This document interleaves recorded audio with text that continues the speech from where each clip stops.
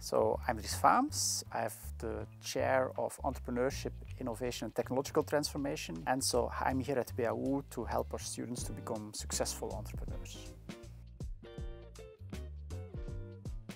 When I was young, I was really a night owl, so I'd really like to stay up until 2 at night and then stay a bit longer in bed. But nowadays with small children, it really changed. So now I would say it's quite rare that I'm not in bed at 10 p.m. and then I get up quite early because there are just other people relying on me in the morning. Coffee, definitely coffee. I cook myself, so actually that's one of the things that I really like to do, coming home, take some time to cook, and that really also relaxes me, so definitely cooking at home.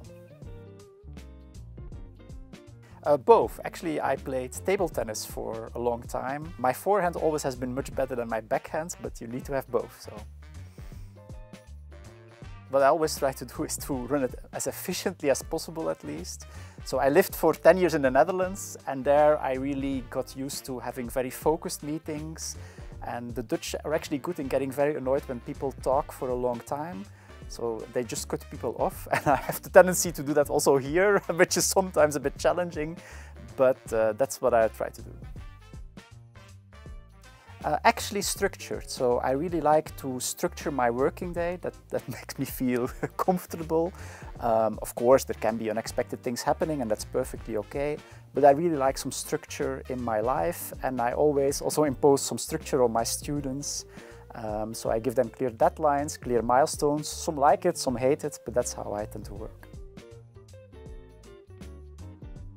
Of course, try to follow the news and what is going on. And for instance, nowadays, I often listen to podcasts to see what are the topics that podcasters discuss. And then I try to think about how can we kind of integrate this kind of topics in our teaching.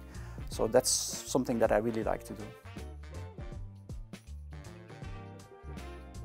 What fascinates me most, the students are very fascinating in different ways. They are extremely driven, which I really, really like, but they're also very demanding, but I think that's fair. So I think we need to accept that, and that also has positive things. So in that way, WHU is a place for quite ambitious people that really want to make a difference, that want to make an impact, and I think we can give them some skills that can be helpful in that respect.